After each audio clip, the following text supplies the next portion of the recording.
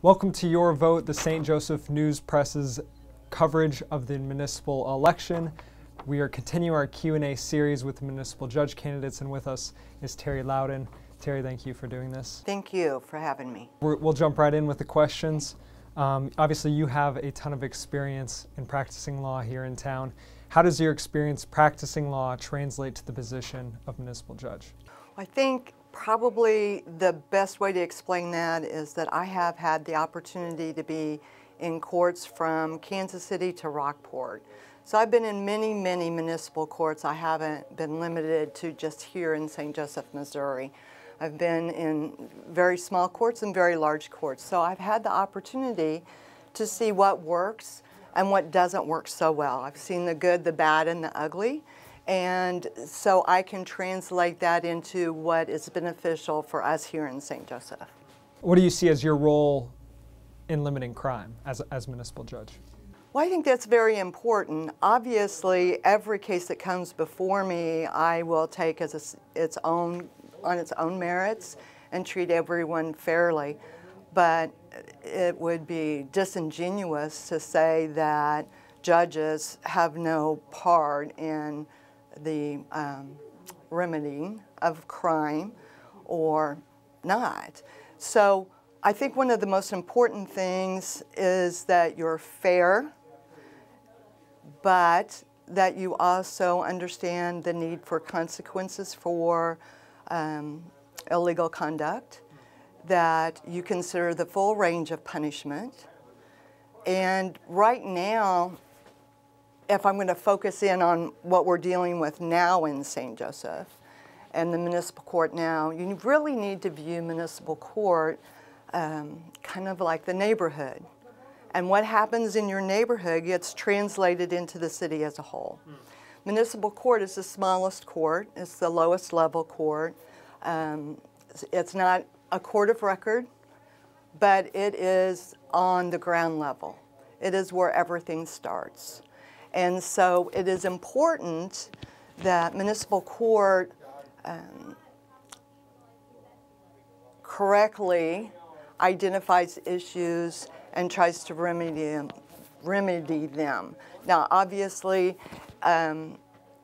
some of that is punishment, but some of it is really trying to help people correct their errors through probation system.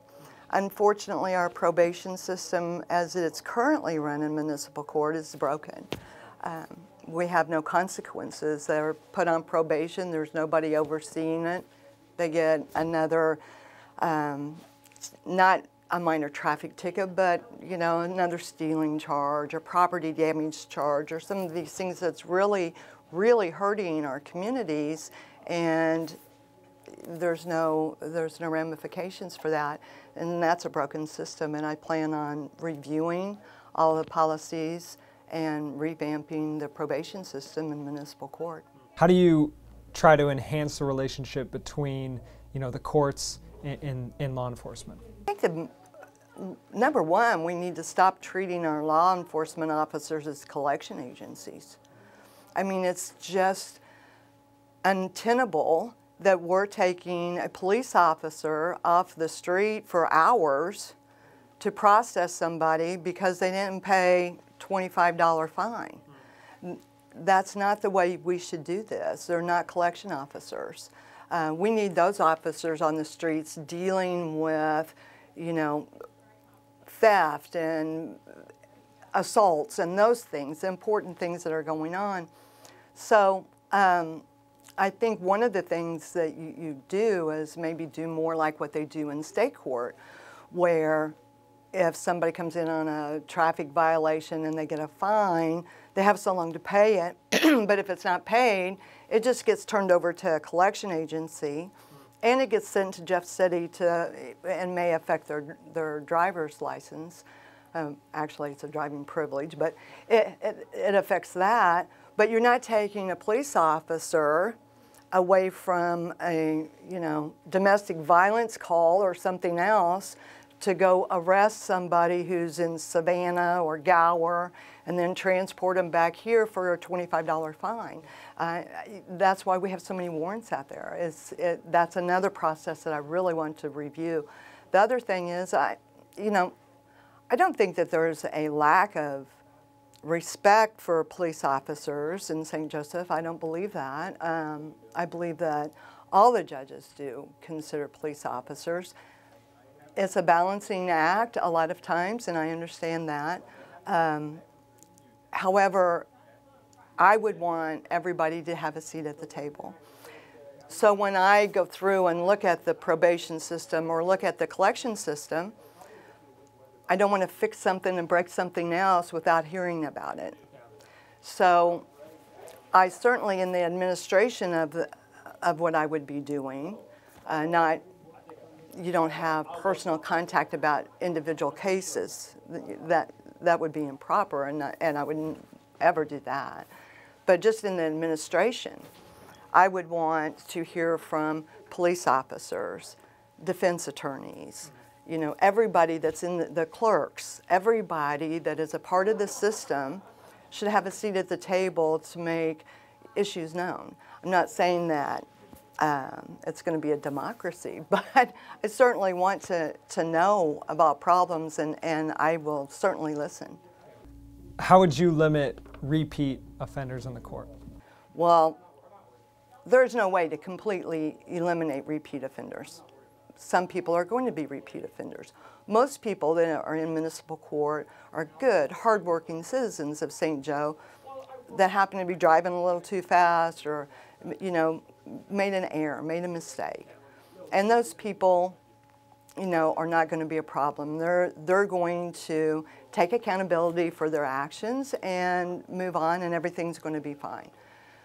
There are some people who choose not to do that, and it's a way of life for them. So as a judge, the only thing I can do is to take their prior actions into consideration when imposing a sentence, and I intend that I would do that. Do you think, you touched on this a little bit already, but do you think there are enough consequences in municipal court right now? No. How would you change that? As I kind of already said, one is I really want to review and revise the whole probation system. I've been an attorney practicing in municipal court for over 31 years, and I have never had a client have their probation revoked. And I have great clients, but it's not that none of them failed to successfully complete their probation. It's just they never revoke a probation. And that, that is just untenable. So that's one thing that I really wanted to do. I also would really like to have, as far as repeat offenders, I want everybody who is placed on probation to be successful. Okay, I'm not out to try to see, hey, let's see if we can revoke people. That's not the point. I want them to be successful. I want to give them the tools to help them be successful. And I want them to have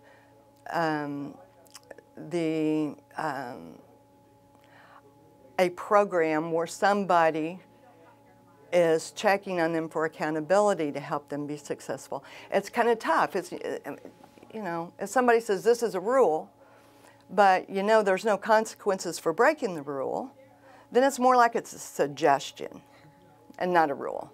And all of us, it's human's nature, I think, at least, I mean, I know it is with me, that if a rule's not ever enforced and nobody else is really following the rule, it's a little tough for you to follow that rule. But if it is enforced and there will be consequences if you don't follow the rule, you tend to be able to follow the rule a little easier. And that's the same with people on probation. So it's not just about punishment, it's about trying to make them more successful. And I want them to be successful, and I want to look into bringing some programs to municipal court probation system that would help them become more successful, thereby helping our communities in our city. Would you implement alternative forms of sentencing at all, outside of fines or community service? I think that we already do. Probation is an alternative sentencing, and I'm certainly open to ideas about that. And programs, as I were kind of hit on earlier, that I would like to bring to bear for municipal court, all of those are alternative sentences, and I think that oftentimes an alternative sentence is better than just here, pay a fine and see you later, or jail. Fines can be a burden for low-income residents, of course. Do you see it as your job to ensure that these fines don't lead to recurrent poverty? Absolutely. There were some new laws that were passed in the state of Missouri following the Ferguson uprising, and it brought to light that there are some municipal courts that are used as revenue-raising entities for the city. Municipal court, if I'm elected judge, will be ran as a court of law and not as a revenue-raising facility. I don't think the municipal court here has ever been run that way, but I have appeared in, and I have seen courts be used in that way, and that will not be allowed, if I have anything to say about any of it. I also want to say that I've always felt that a structured fine schedule is inappropriate.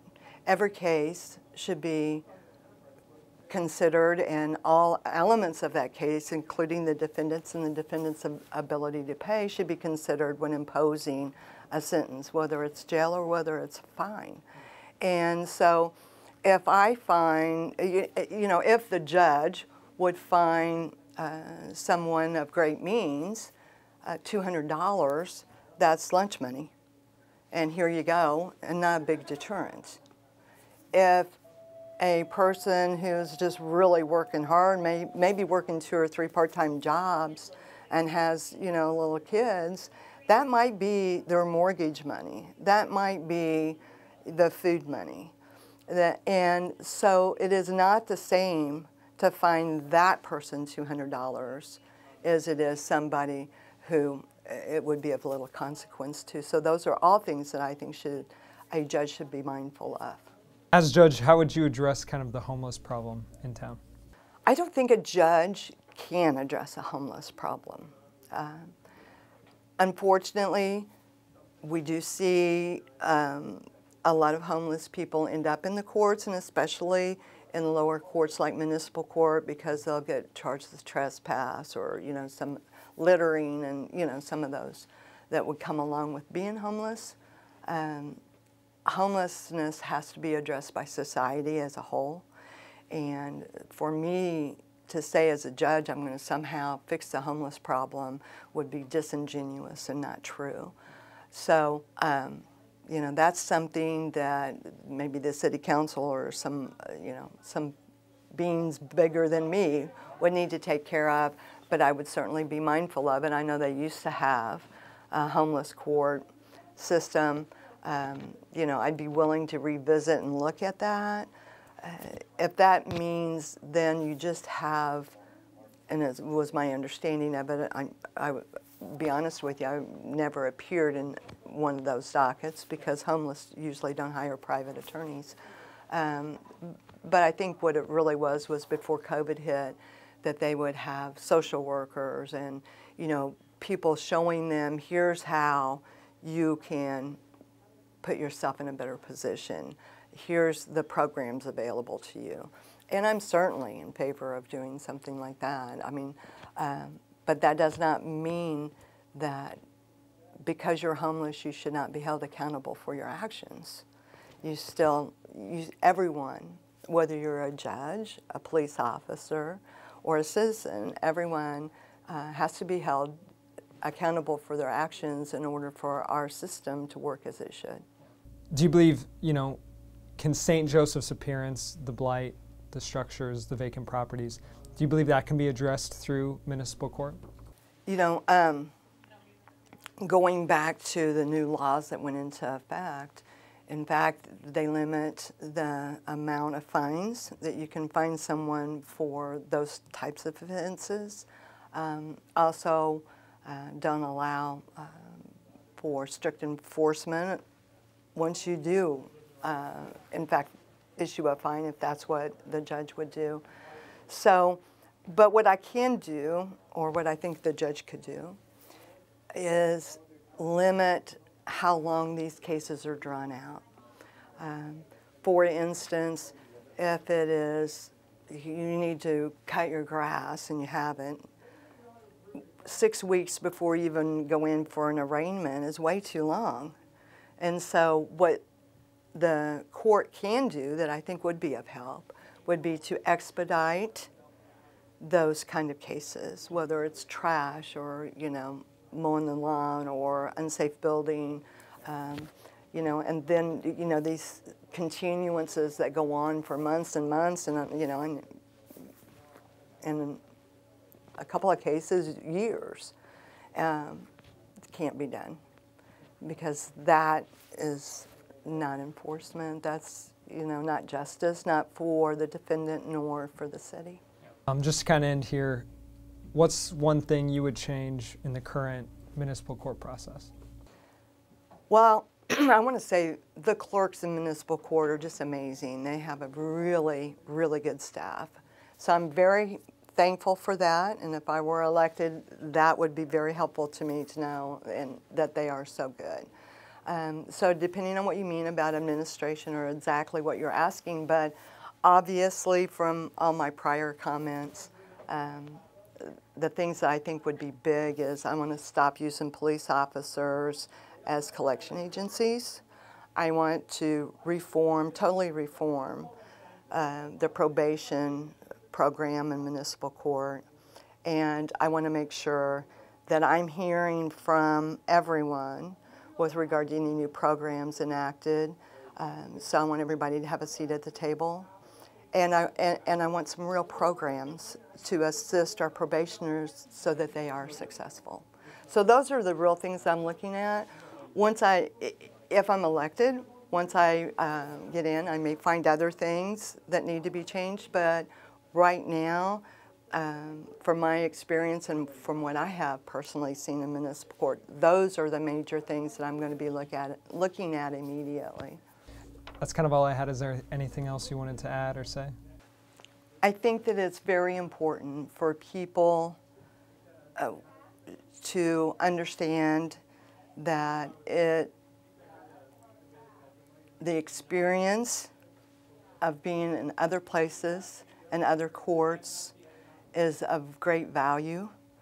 And the relationship, even though I have been a defense attorney for over 30 years, the relationship that I already have with both the public and with the police officers is of great value to me and would be to them. I've been endorsed by the Fraternal Order of Police here in St. Joseph, and considering that I've been on the other side for 30 years, I think that says something.